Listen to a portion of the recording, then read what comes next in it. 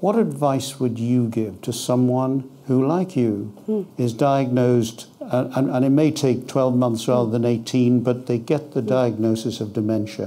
What is the one thing that you would say to them? Simply don't think of it as the end.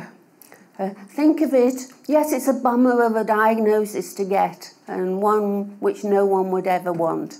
But think of it as the start of a different life, a life of adapting. And if you think of it like this, it makes it a much easier journey to be on. And also, I'd say take part in any research you can, because research is the one thing that gives us hope for the future.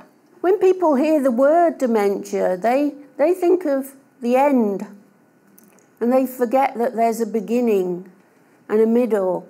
And so many people, when I said I had a diagnosis, they immediately assumed I'd be in a nursing home the next day.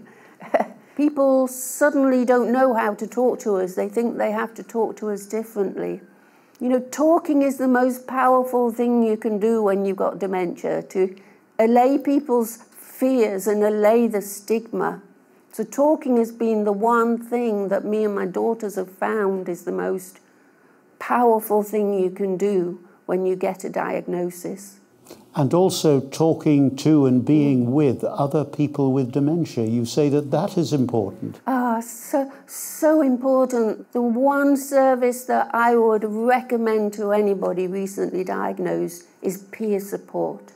Because there's nothing more comforting than hearing someone else say, "Oh, that happens to me," and then coming up with your solution. We share solutions all the time.